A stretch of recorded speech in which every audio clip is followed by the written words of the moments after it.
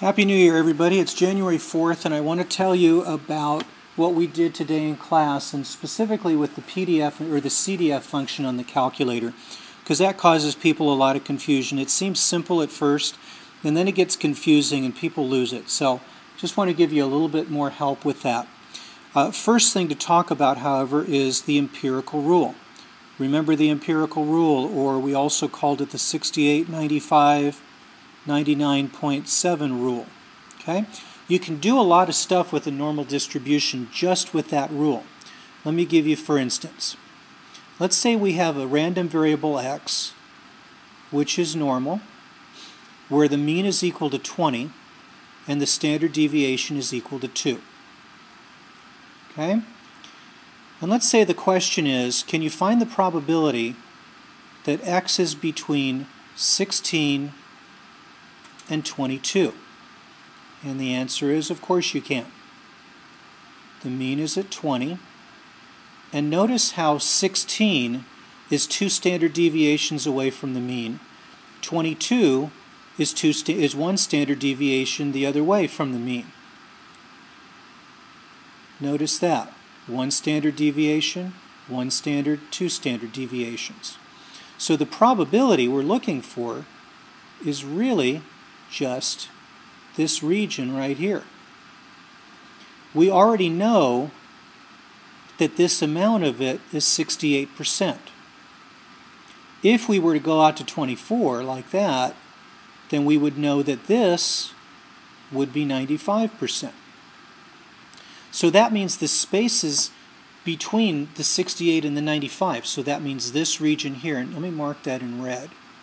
This region here and this region over here has to be 95 minus 68 is 27. Those two regions together have to be 27%, so each one by itself is half of that, or 13.5%. And we've just solved our problem. The probability we're looking for is the 13.5% plus the 68. And so this probability then is going to be equal to 81.5%. And we can do a lot of problems like this just playing with the geometry. Okay, take a look at this one. I'll keep the same picture up. Let's see if I can just snag the picture. Good. Okay, let's copy that. And let's go to a new screen. We'll go to there, and mu again is equal to 20, sigma is equal to 2. Let's find the probability that x is between 14 and 22. Not a problem. Let me just draw another picture. Yeah, I'm going to draw another one anyway. Okay, there's 20, 18, 16,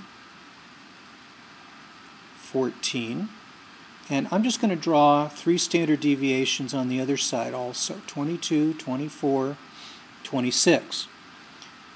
According to the empirical rule, 3 standard deviations on either side of the mean is 99.7%. I'm looking for the area between 14 and 22, so I'm looking for this area right here. Okay, well, there's lots of ways to do this. I can look at it and say, all right, half of this would be from 14 to 20.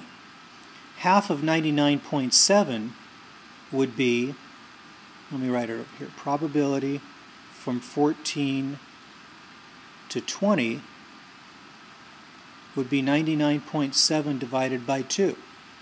And that would be, get my calculator here, 99.7 divided by 2 is 49.85. Okay, so that's how much this region is. I'll color that blue. Okay, so let's color this blue. This right here is 49.85%. All I need to do is figure out this last part. Well, according to that same rule, the area between 18 and 22 has to be 68% because it's within 1 standard deviation of the mean. I only want half of that, so I want half of 68% or 34%. So altogether, the probability then is 49.85 plus 68. And that's, no, not 68, whoops. Try that again. Plus 34, there we go. And that's going to be 83.85%. That's your answer. So you can do a lot of problems like this, and it's just breaking down the regions into the probabilities you know they have to have. And the secret is, if you're looking right on a standard deviation boundary, then you're in good shape. And that's the way they can turn the problems around in reverse too. They can give you a probability and give you a range, and the probability is going to be one of these numbers that's going to work out according to the rule. Okay, here's an example of what they can do. Suppose we have a distribution that's normal whose mean is 20.5, but whose standard deviation we don't know. But we do know the probability of getting a result between 14 and 27 is equal to 47.5%. No. I messed that up. Totally messed that up. Let's make that 27 instead. Here we go. Okay, one more time. Normally distributed random variable whose mean is 27, and I know the probability of being between 14 and 27 is 47.5%. Can you find the standard deviation? The trick to all of these questions, guys, is you have to draw a picture. And I'm going to beat you up on that. We know the mean is at 27. We know from 14 to 27, that wasn't a very good straight line, is equal to 47.5%. But notice something. 47.5% is half of 95.